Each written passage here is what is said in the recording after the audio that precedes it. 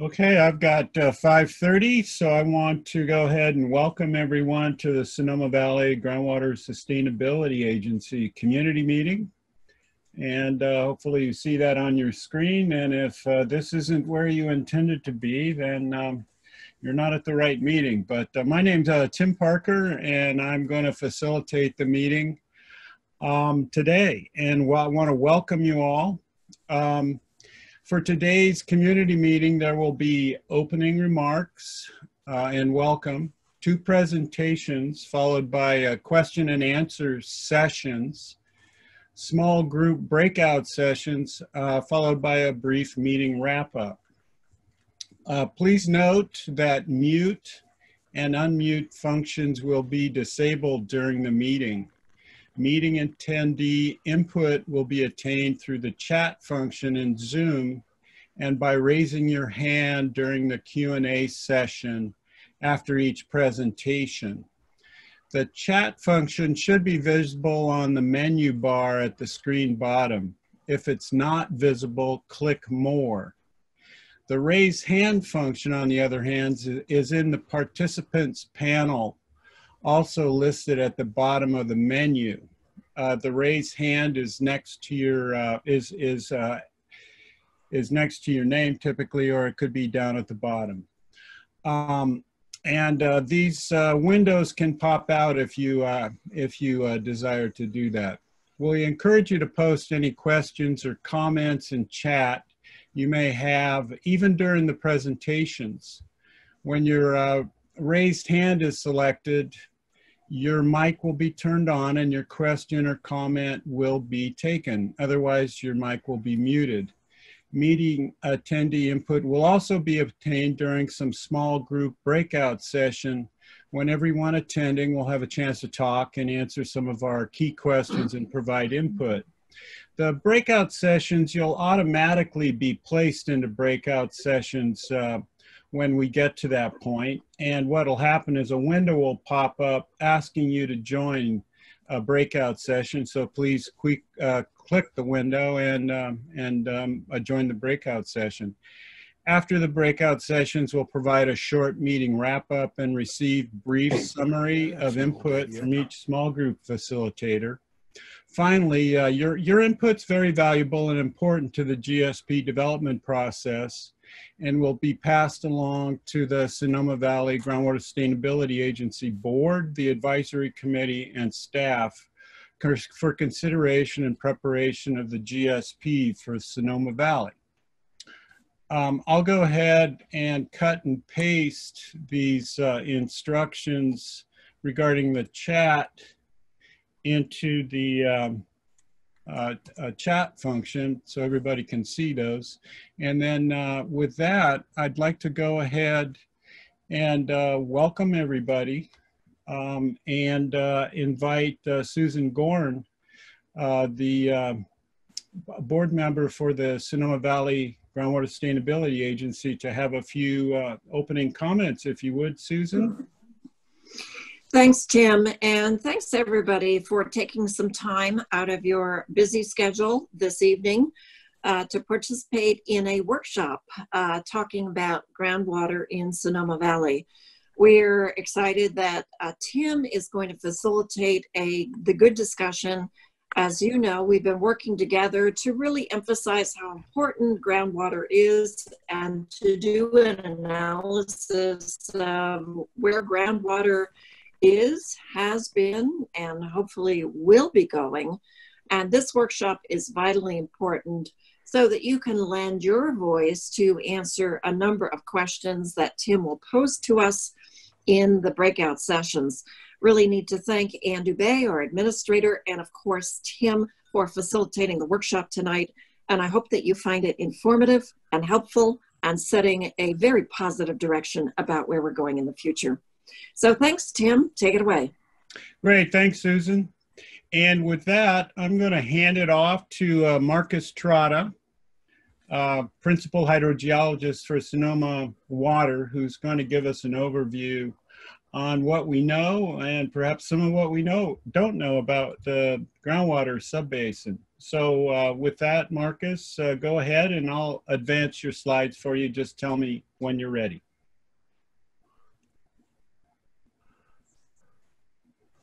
Great, thanks, Tim. Can you hear me? Yes, coming through loud and clear. All right, perfect. Well, welcome everybody, and thank you for attending, and thanks for the introduction. As Tim mentioned, I'm a hydrogeologist with Sonoma Water, working as staff to the Groundwater Sustainability Agency, and my main role is the preparation of these groundwater sustainability plans, or GSPs, and I'm going to give you a kind of snapshot of where we are in preparation of those plans, which are due in January of 2022. So I'll get going here. If you live on the Sonoma Valley floor, from about a couple of miles south of Kenwood down to the San Pablo Bay, you live in the Sonoma Valley Groundwater Basin. And Marcus, I want that photo. Send me that photo. Boy, is that gorgeous. Thank you. It is a beautiful valley, beautiful groundwater basin to work in, that's for sure. So the purpose of our presentation today is to briefly describe this new law that requires Californians to manage their groundwater, describe features of the basin that we live in, including its geology and groundwater features.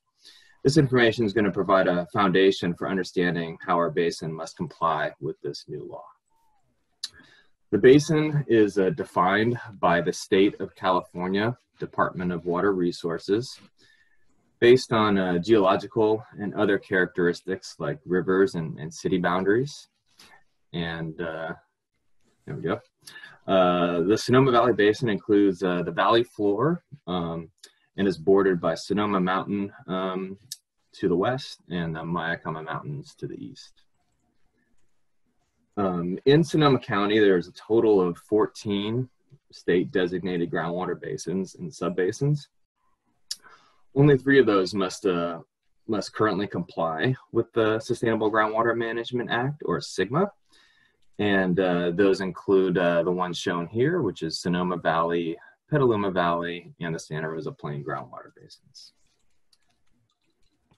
So Sonoma Valley, Petaluma Valley, and Santa Rosa Plain are all complying with SGMA by having created groundwater sustainability agencies, or GSAs, which are governed by boards of directors comprised primarily of elected officials.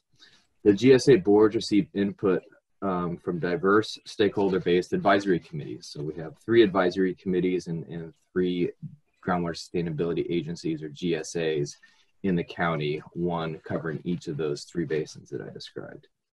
Those 3 basins are now working on the second step of compliance, which is to develop these groundwater sustainability plans, or GSPs, due January 31st, 2022.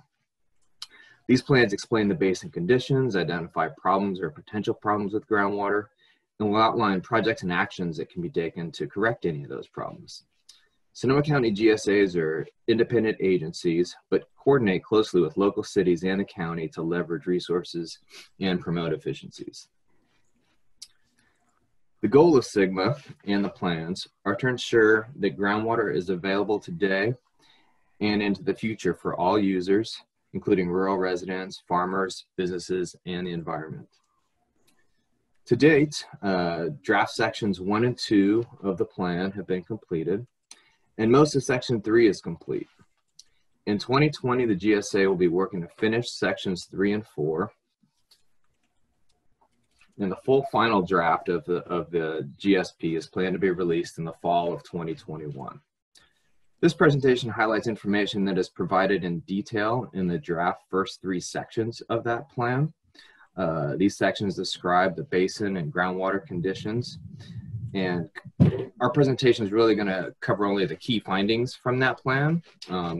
Full details and access to all the draft figures that we're showing here today can be found by following that web link that's on this slide, sonomavalleygroundwater.org, where we have the draft sections of the GSPs that have been developed to date posted for review. So the Sonoma Valley Basin itself is approximately 44,000 acres in size. And in this figure, the basin area is shown, the boundaries are shown by the dashed blue line, and the entire watershed that contributes to the basin is outlined in the brownish color there. The Sonoma Creek watershed is also shown on the plan, but the GSA's jurisdiction and authorities are solely limited to the Sonoma Valley subbasin, which is the area that's within the dashed blue lines. So main communities within the subbasin include the city of Sonoma, El Dorado, Boys Hot Springs, and Glen Ellen. It also includes multiple parks and open space lands. The basin is a blend of urban areas, rural groundwater users, agricultural, and natural lands. So looking in at these areas within the Blue Basin boundary, much of the land is used for irrigated agriculture, shown in the gold colors. Another major land use is residential. We have some urban areas in the city, as well as many rural residential areas shown in the browner and grayish colors. Analysis of kind of land use maps from different time periods shows that between about 1974 to 2012, irrigated agriculture increased in the basin from representing about 14% of the land area to closer to about 23% in more recent years. And the combined residential, commercial, and industrial uses also increased during that time frame to represent going from about 8% to about 13% of the total land area. Native vegetation, which is shown in the palest green color, decreased from 54% of the total area in 1974 to about 38% in 1993, and then it increased again to 43% in 2012. Mostly owing to the restoration of tidal marshlands in southern Sonoma Valley that has replaced some non-irrigated agriculture, shown in darker green in those areas. So much of the agricultural land is currently planted in vines, shown in the pink areas, and hayfields, which are shown in the bright yellows. Sonoma Creek and the San Pablo Bay tidal marshlands that border the basin are kind of some of the more defining water features of Sonoma Valley. People in the basin rely primarily on four primary water sources, including groundwater, surface water, which is imported into the basin from the Russian River, some local surface water supplies, and recycled water. Both the city of Sonoma and the Valley Water District, which is shown in peach and the city being shown in blue, rely on a combination of Russian River water and groundwater. Recycled water, shown in purple, is treated to tertiary standards by wastewater treatment plants and used for crop irrigation and landscape irrigation instead of groundwater or imported water. The reliance on groundwater is also illustrated in this pie chart, which shows that about 2/3 of all water demands in the basin and contributing watershed area rely on groundwater. About 1/4 of water demands in the basin and watershed are met by imported Russian River water, 10% by local surface water, and about 10% by recycled water. The next map shows the monitoring wells that measure conditions in the basin. Monitoring wells essentially represent our eyes in the ground for observing groundwater. With so many people and farmers and the environment relying on groundwater, it's important to understand the health of our groundwater system. Because we can't physically see what's happening underground, we use monitoring wells as our eyes. By checking water levels in these wells over time, a picture begins to emerge of our basin. Thanks to a robust network of volunteers plus municipal water suppliers, mutual water companies, and others, there's about 150 wells in the basin that have been monitored at least twice a year, typically in the spring and the fall, and a smaller subset of wells which are monitored more frequently.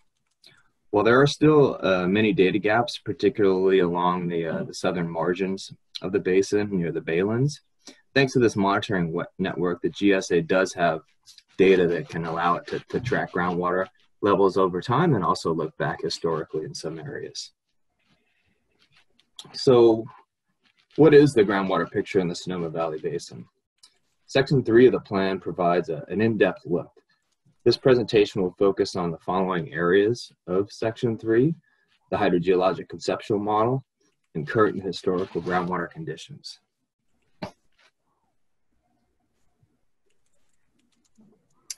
The hydrogeologic conceptual model simply characterizes the physical processes that control the distribution, occurrence, and movement of the surface water and groundwater systems in the basin, including regional weather, hydrology, geology, water quality, and the principal aquifers that make up the basin. Starting with the weather, about half of the subbasin's rainfall typically comes in a few large storms. We live in a Mediterranean climate with about 90% of the annual rainfall occurring from November through April, and nearly half of that coming in a few large atmospheric rivers. Average annual precipitation at Sonoma has been variable and averaged about 28.8 inches during the 63-year period from 1953 through 2016, with about 12 of the last 15 years seeing some below average rainfall at an average closer to 25 inches per year, including the most recent state-defined drought centered around 2014.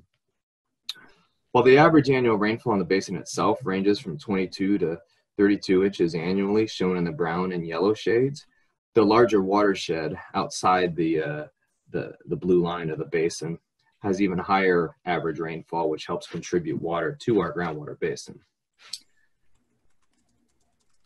Getting down into closer into the basin, starting with the soil. We have about 17 different soil types in the basin. The type of soil in an area can define how quickly water infiltrates from the surface into the aquifer. Gravelly and sandy soils, like those found in the low hills in the southwestern and western areas of the basin, allow for more infiltration than the clayey soils that are found throughout much of the valley floor.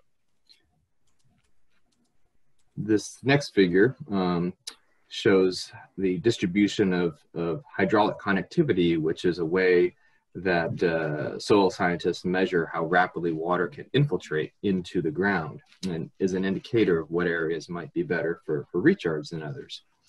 This map, which shows the hydraulic connectivity of the basin, illustrates that connectivity in most of the basin in the golds and oranges is relatively low, between about 1.5 inches to less than half a foot per day. While those areas near lower Sonoma Creek in yellow will have a higher conductivity. And the highest that we see is in the green areas in the north end of the basin and in some of the western hills, which ranges between 4 to 12 feet per day. There's also higher conductivity in much of the northern areas outside of the basin where soils are thinner within the contributing watershed. So the basin's geology is a very important parameter for us to map out and understand in order to understand how groundwater moves in the basin. And just like most of the North Bay region, Sonoma Valley has some very complex geology. We're located in a region of lots of tectonic activity, which has caused deformation of many of the rocks and sediments in our basin. Volcanic activity has occurred in our area. And over time, sea level has naturally fluctuated up and down, which has caused complicated patterns of sedimentary layers in our basin. Fault lines are also a key feature of the basin, including the East Side Fault within the basin and the Bennett Valley and Rogers Creek faults, which are border or just outside the basin, but can influence the availability and quality of our groundwater by serving as boundaries for the sedimentary basins and by creating barriers or conduits for water flow. So having a good understanding of these geologic units is important. And this next slide shows the relative ages of the rocks and layers in our basin.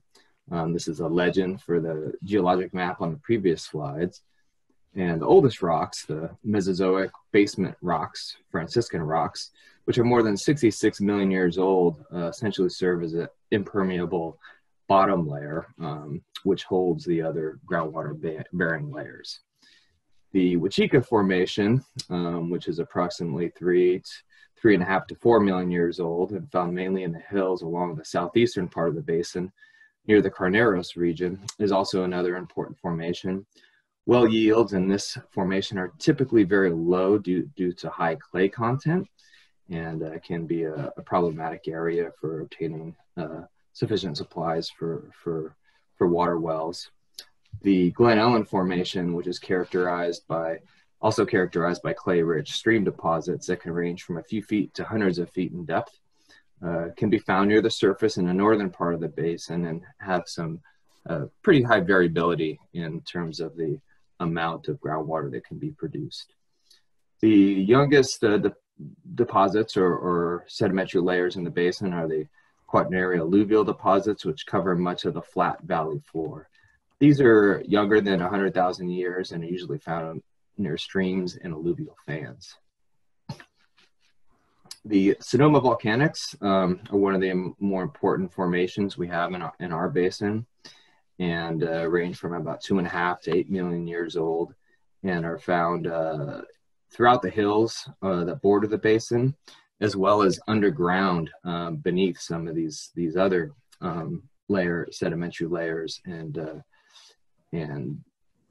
formations. In some areas, they can be close to the ground surface, such as areas that are shown in the purples and blues are areas where they're found shallow underground. And this map was generated based on review of evaluation of well logs throughout the basin to understand at what depth we typically reach the Sonoma volcanics, and shows that the deeper areas are kind of in that El Verano area where their colors are more red and orange, and the shallowest areas being along primarily the margins of the basin and the northern part of the basin as you get closer to Glen Ellen. So for the purposes of our plan, we have broken out the basin into kind of a shallow and deep portions, shallow and deep aquifer systems. And these will serve as our principal aquifer systems for the purposes of implementing Sigma in our basin.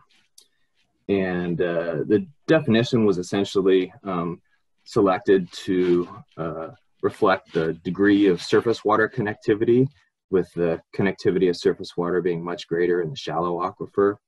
The degree of confinement, that is to say the deeper aquifer is typically confined in many areas by clay layers that overlie it, as well as how those two different aquifers respond differently to hydraulic stresses like recharge and pumping, with the shallow aquifer being typically more responsive to year-to-year recharge, whereas the deeper aquifer can be more responsive to pumping stresses.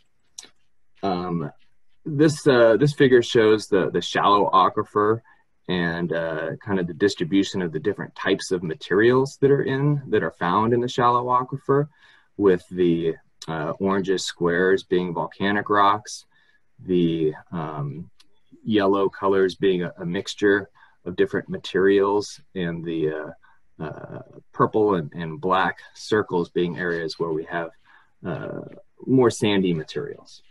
You can see some of the variability that we have in our basin. The shallow aquifer system, it's present over the entire sub-basin. Groundwater levels are generally pretty stable in this shallow aquifer system. In many areas, the shallow aquifer system is locally and seasonally connected to streams and surface waters. And dating of the water using stable isotopes has revealed that in most areas, a shallow aquifer has been recharged by waters that are younger than 50 years old. The shallow aquifer is important. It supplies water to rural residents, some agriculture, and municipal wells. as well as providing water to streams that helps support fish and plant life in our basin. The deep aquifer generally begins beneath 400 feet in general throughout the basin. It's beneath the shallow aquifer system, as well as a clay aquitard that separates the shallow and deep aquifer system in many places. The thickness of the individual permeable zones within the deep aquifer system is pretty variable and can range from several feet to hundreds of feet in thickness. And with that, well productivity typically varies greatly in the deep aquifer as well, depending on the geologic formation and the amount of permeable materials that are encountered by the wells. Water in the deep aquifer is much older typically than the shallow aquifer and can be as old as several thousand years old to over 50,000 years old in some deep wells. And the deep aquifer supplies water to water systems that supply rural residents, agriculture, businesses, as well as municipal water suppliers. So looking into how groundwater gets into the ground, mostly recharge occurs from infiltration from rain and streams. Other sources can include leaking pipes, over-irrigation, and septic tanks. Most of this recharge goes directly into the shallow aquifer, and the deep aquifer is thought to be recharged through a combination of leakage from the shallow aquifer, as well as mountain front recharge near the margins of the boundary. And this map shows spatially throughout the basin what the primary recharge mechanisms are for different areas of the basin and how rapidly recharge occurs in those different areas. Groundwater also leaves our aquifer system or is discharged from the system. Where groundwater resurfaces in the basin, this is known as groundwater discharge and occurs typically through creeks, streams, seeps, interconnected wetlands, deep-rooted plants that tap shallow aquifer, and at wells where it is brought to the surface by pumps. Groundwater can also be exchanged underground with neighboring basins where they are connected. For example, groundwater generally flows into the basin from the Kenwood Basin to the north. So there's a natural connection with nearby basins. And our groundwater aquifers within the basin, within the subbasin, are also connected with those aquifers that are in the volcanic rocks that border the basin. So there's also a natural connection that the GSA needs to understand and incorporate into the GSP that we'll be preparing for the Sonoma Valley subbasin. So now that we kind of have a basic understanding of the geology, soils, faults, and other characteristics of the basin, we're going to address the question of what is happening with our groundwater levels. Are they increasing, decreasing, staying about the same? Those monitoring wells we discussed earlier provide information about both short-term and long-term trends in groundwater levels. However, because of the geologic complexity of our basin and the variability of the monitoring wells themselves, the trends shouldn't necessarily be used to interpret what's happening specifically in your neighborhood. So these next couple of maps show trends in groundwater levels within the Sonoma Valley Basin that have been prepared to look at trends over the past 10 years. And this map shows trends for the shallow aquifer system. Groundwater levels will fluctuate seasonally, and when we have as well as when we have droughts and heavy rainfall, which is normal. Sigma requires us to look at whether groundwater levels are declining over time, by how much, and whether those changes are due to groundwater pumping. Nearly all plots of groundwater level changes over time, known as hydrographs, indicate that long-term in the shallow aquifer, trends are relatively stable with the exception being primarily some wells in the El Verano area. This map, which shows trends for the most recent 10 years, do show some additional declining trends, likely due in part to the lower precipitation we've had in the last 10 years. You can see the darker colored dots, the more redder colored dots that are larger, are wells that have a higher rate of decline. So the dark red colored wells have groundwater levels that are declining at more than 3 feet per year. Whereas the white colored dots, for example, show groundwater levels that are not changing, that haven't changed very much over that last 10-year period. So moving on to the deep aquifer system, we see a kind of a different story where we have a lot more declining trends, a lot more points that have the reddish color and orangish color declines that are exceeding 2 to 3 feet are much more commonly observed in the deeper aquifer system, particularly in two areas of the basin. The most pronounced long-term declines are in the kind of the El Verano, Fowler Creek area, as well as southeast of the city of Sonoma, and are located within or near areas where groundwater levels have locally declined below sea level. Most of the groundwater level declines are considered likely to have resulted from increases in groundwater pumping. Less rainfall over the last few decades has also contributed to groundwater level declines, but to a smaller degree. In the vicinity of the groundwater level pumping depressions located in those two areas, groundwater demands are primarily a combination of agriculture and rural domestic pumping. These two areas of decline have persisted for the last decade or more and may be expanding. So groundwater levels are one area that will be of large focus in the GSP. Another area is land surface subsidence, and this is a photo taken in California's Central Valley, where land surface subsidence is a pretty major problem, where they've had, I think, over 20 feet of subsidence in some areas. This map shows more recent subsidence that has affected some infrastructure down in the areas that's due to groundwater pumping. Fortunately, in Sonoma Valley, we don't see any dramatic effects like they're observing in the Central Valley.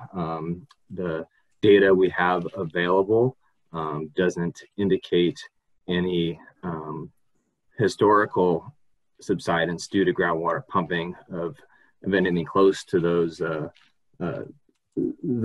values. We do see some minor moving of the ground surface year to year with changes in climate. That's something that's very common, and as Ann will get to later, this is one component that we are currently looking at much more closely and developing thresholds for making sure that we don't experience land surface subsidence into the future. So another area we need to focus on in this GSP is groundwater quality. And in our basin, groundwater quality is generally acceptable, but there are certainly areas where there are some localized issues with certain components, such as arsenic can be a problem in some areas. Elevated boron can cause problems for irrigation with plants. The age of groundwater can also affect its quality. And we've had studies done by the U.S. Geological Survey, Lawrence Livermore National Laboratory, that have determined that the age of groundwater and whether it's being recharged by modern water. The data suggested in general, water from the deeper aquifer system is pre-modern and it was recharged prior to 1952. And water from the shallow aquifer system contains some components of more modern groundwater. In some local areas of the basin, with constituents concerned that pose challenges, including both arsenic and boron. Some of these areas are located along fault zones. This is an area where we commonly find some challenges with water quality. We have thermal groundwaters in our basin, which also can pose problems with water quality. Other naturally occurring constituents of concern include chloride and total dissolved solids, which refer to the amount of minerals, salts, and other elements in the water. Some wells in the Carneros area and east of the East Side Fault have higher levels of chloride. A lot of that is related to those older, deeper formations that have water that's been mineralized over time. And generally, wells that have higher levels of total dissolved solids are associated with those older waters. Some areas south of the Balin's area are influenced by natural brackish water, as well as those more mineralized thermal waters that I mentioned. The seawater freshwater interface is something that's also important to understand. This diagram shows a typical aquifer that's connected to the bay, where there's always the potential for seawater to move into a basin if it's being overpumped. This is something that we need to get a better handle on in Sonoma Valley in terms of its monitoring. The seawater freshwater interface in Sonoma Valley occurs somewhere in the tidal marshlands south of Highway 121. We don't know the exact location of it due to data gaps, but historical sampling of wells south of 37 and more recent sampling in that area has shown higher concentrations of chloride and dissolved solids that do indicate some seawater intrusion at the very southern margins of the basin, where most of the beneficial uses in the basin occur, which is north of Highway 121. We don't see any evidence of increasing chloride trends in wells based on our available data sets, but that is something that we are working on developing proposed monitoring to better map and understand that connection. Additional data collection and monitoring in these areas will better inform those current conditions and provide future monitoring of this potential risk. So another thing that the GSP will need to address is the connection between surface water and groundwater. Groundwater provides water to creeks, and in some places the creeks provide recharge to groundwater. In Sonoma Valley, a lot of work has been done by Sonoma Water and the GSA in partnership with Sonoma Ecology Center, as well as the USGS, to determine the relationship between Sonoma Creek and the groundwater basin. The data suggests that the entire main stem of Sonoma Creek is connected, at least at times, to the shallow aquifer system. Depending on the time of year, the amount of rainfall and groundwater pumping, creeks can contribute water to the basin, or the basin can contribute water to stream flow. Generally, north of Glen Ellen, Sonoma Creek receives water from groundwater. As we go downstream, depending on the time of the year, the creek sometimes receives water from groundwater and sometimes becomes disconnected from groundwater flows.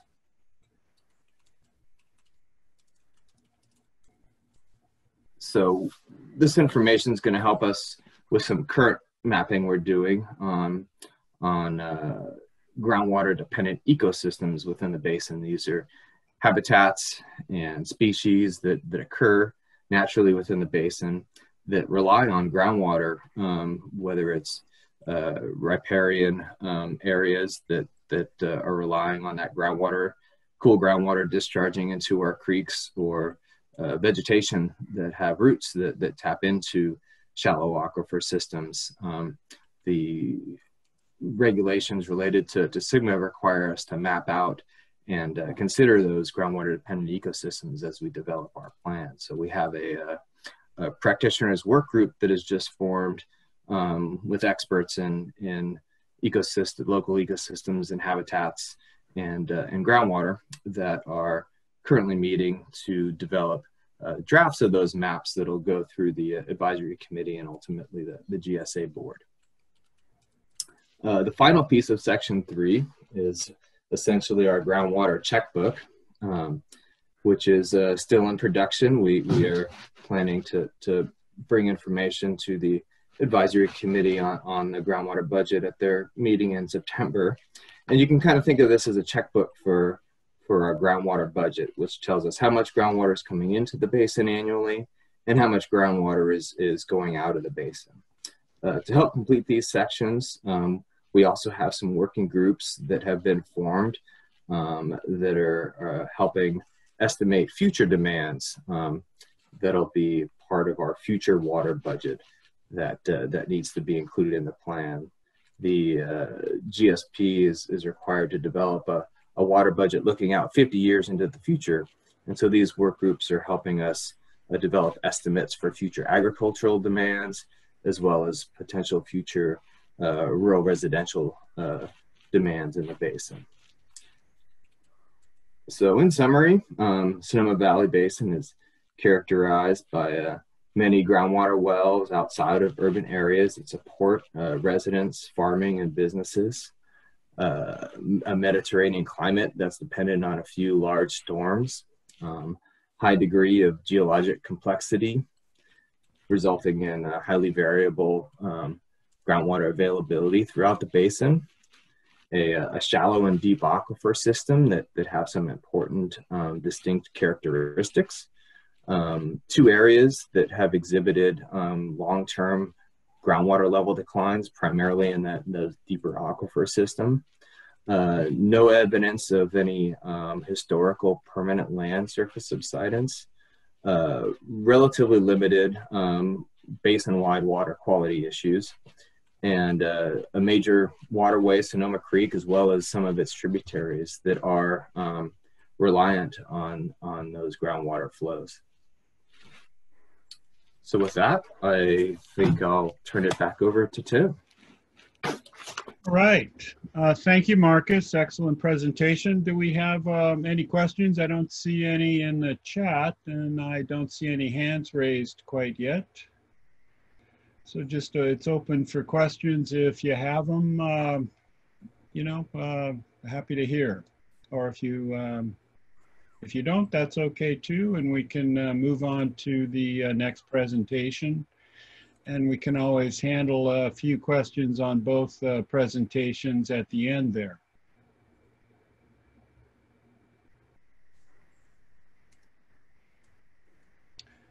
Okay, it's a pretty... Tim, we have a couple questions in the chat. Oh, okay, very good, thank you. Yeah. How reversible are the declines in the deep aquifer, Marcus?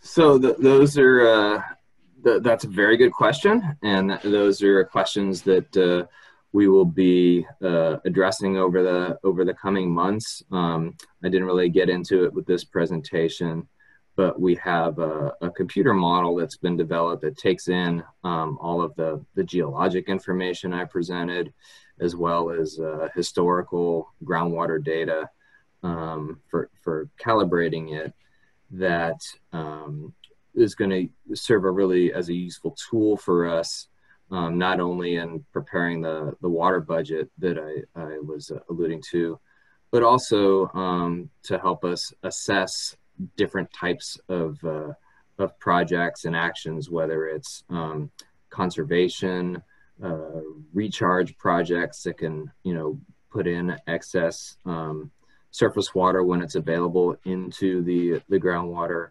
basin. The model will be a tool that'll help us analyze how different types of projects, what mix of projects might be most suited for reversing those declining trends. We do have, kind of a little bit of a corollary in a basin next door in the Santa Rosa Plain.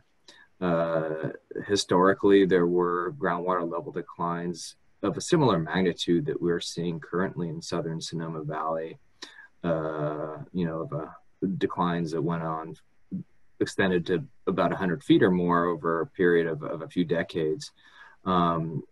Those declines in that basin have been addressed, at least in part, by decreasing the amount of groundwater pumping by some cities, Roanoke Park and Cotati in that basin, and the utilization of more imported Russian River water, recycled water, as well as conservation. And what we're seeing is groundwater levels have recovered to conditions that were close to the levels before the declines over the course of about 10 to 15 years. So it does take some time, but the deeper groundwater aquifers oftentimes can recover fairly quickly because they are under pressure. Okay, and we thank you, Marcus. We've got another question. How is groundwater going to be regulated legally and financially? That's another very good question. So the regulations are established by the state of California Department of Water Resources, and there's a framework for how these local GSAs need to comply with those statewide regulations. There is a lot of the locals definitely have a lot in terms of decision making locally on how to regulate their basins individually, as long as they comply with those statewide requirements. And so there are certain authorities that are conveyed to groundwater sustainability agencies in terms of their ability to do projects and actions, as well as limit pumping if that's something that they choose to do. So what the regulations will look like locally are something that will be considered by the GSA as it develops its groundwater sustainability plan. It'll need to determine, what, if any, types of regulations will be needed to implement that plan, as well as kind of, needing to be adaptable over time. So it's something that will be determined, at least initially, over the next year and a half as this plan is developed, but will be an ongoing conversation and decision-making part of the GSA's work going forward. Financially, we've been fortunate to obtain a number of grants that have helped defray a lot of the costs related to the development of the GSP going forward. But there will likely need to be, some sort of funding mechanism in the future to implement the GSP. The Santa Rosa Plain Basin has done a rate and fee study and has a structure that they set up initially in that basin. And that's something that this GSA would likely look at in the future as well. Thanks, Marcus. So it's going to be in the plan, really, how that gets worked out, just to kind of summarize. I see a couple of other questions that have popped up. I'll try to help navigate this with you. There's a request to have a road overlay of the basin maps, so those that are living at the edges can try to recognize actually where they are in relation to the valley, and I assume the sub-basin boundary.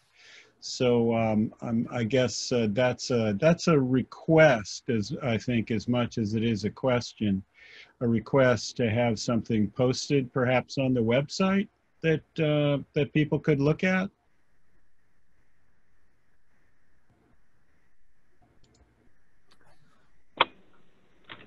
Tim, I was just going to chime in. This is Ann Dubé. If you go to the SonomaValleyGroundwater.org website, you can enter your address into a little finder there. It says Find Your Basin. You click on it, and it takes you to the Department of Water Resources website. And you can enter your address in there, and your location will pop up on a map that shows whether you're in or out of the basin. So that's a really helpful tool. But we will, in the larger images of these maps, it's a little easier to see the major roadways.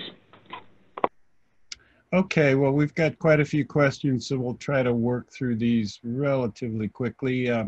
Another question is, how important is it that residents conserve water in their landscapes in terms of maintaining the aquifers?